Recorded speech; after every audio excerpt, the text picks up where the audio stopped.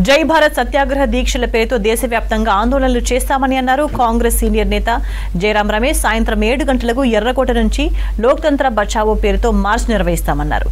ఈ కార్యక్రమంలో సీనియర్ నేతలంతా పాల్గొంటారన్నారు జైరాం రమేష్. అదాని విషయంలో ప్రభుత్వం తప్పు చేయకపోతే జేపీసీ వేసేందుకు ఎందుకు భయపడుతోందని ప్రశ్నించారు మరో నేత KC Venugopal. Today also we demanded for a JPC inquiry. Our only one demand for a real JPC inquiry on this biggest scam. If the government is not guilty, why are they running away from the JPC inquiry? After the disqualification, Rahul Gandhi had done a press conference here in front of you.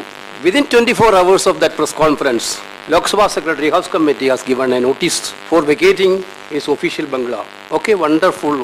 What a speed for the Lok Sabha Secretariat for doing all these things. Every Indian who believed in the values of India had given a place for him in their hearts now. अगले 30 दिन को लेकर त्रिस्तरीय जय भारत सत्याग्रह का आयोजन किया है. ये ब्लॉक के स्तर पर होगा, राज्यों के स्तर पर होगा और एक राष्ट्रीय स्तर पर जय भारत सत्याग्रह का आयोजन भी किया जाएगा. ये अगले 30 दिनों में हमारे संगठन की ओर से आप देखेंगे ब्लॉक के स्तर पर होगा, राज्य के स्तर पर होगा और राष्ट्रीय स्तर पर भी होगा.